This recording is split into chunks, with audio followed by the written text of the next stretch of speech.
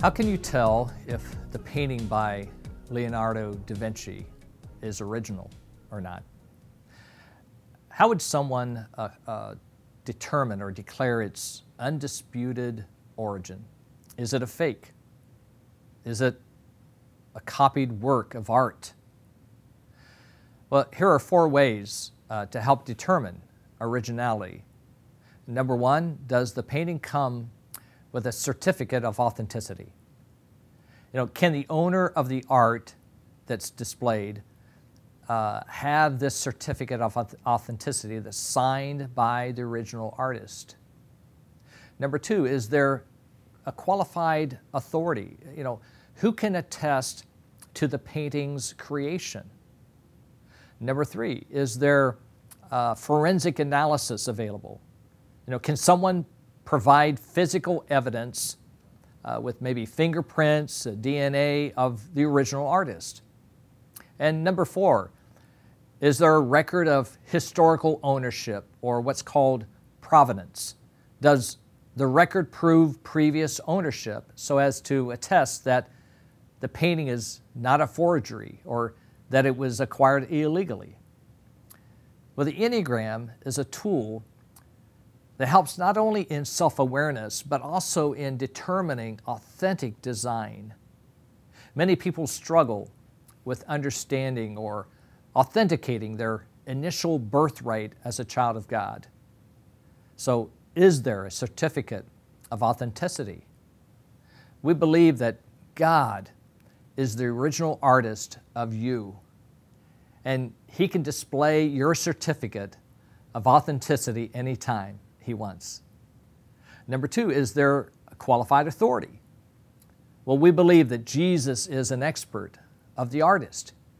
He was the human form of God's creation specifically.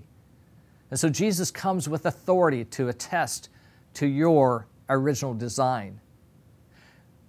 Is there forensic analysis available?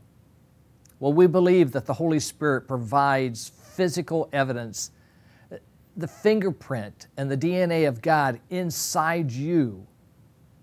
And so you have that from the original artist. And finally, is there a record of historical ownership? We believe the Bible is recorded ownership, and it has a history of that. It proves previous ownership. And you are not a forgery, nor were you acquired illegally. You are a child of God. Being authentic is the terminology that we are going to be using to describe someone who reclaims their original design in observing and relating to the world around them. Maladaptive is a term that we'll use to describe a person's process of dealing with people and the world and themselves that lead to harm and compulsive behavior and dysfunctional behavior. Survival techniques have been around for a long time, and they used to work for us, but since adulthood, they've become maladaptive. See, these early childhood techniques to fight, to run away, to freeze, were only meant to work for a temporary period of time until we learned a much more authentic approach. Someone once said that it's full of wisdom for people who want to get out of their own way and reclaim who they really were created to be. So at the simplest level, the Enneagram can be viewed as a personality typing system, but it's much more than that. And the resulting 9 points represent 9 basic or core personality types, each of which has a very unique perspective and approach to life. So the theory behind the Enneagram is that we each polarize at one of the 9 points.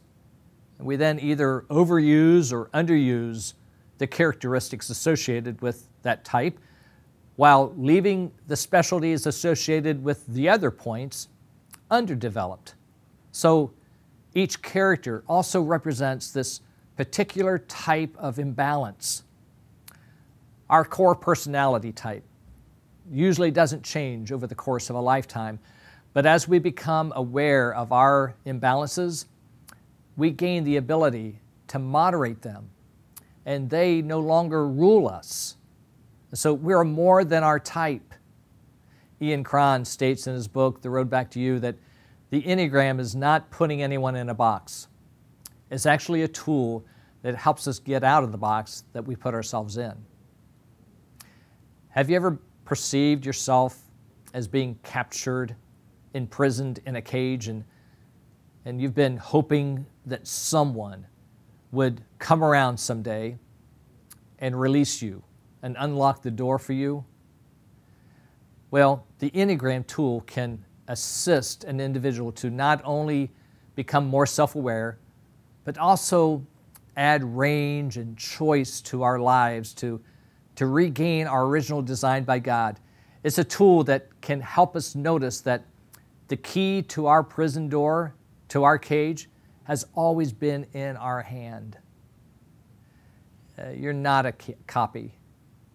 You're not a fake. Your journey, if you choose to accept it, will provide you an opportunity to accept and really own your original design, which will help you overcome obstacles in your path toward wholeness and freedom. Well, follow the link produced and provided in this online course to access the Enneagram assessment, and hopefully you will determine the primary number or type that you tend to use in your navigating of your life.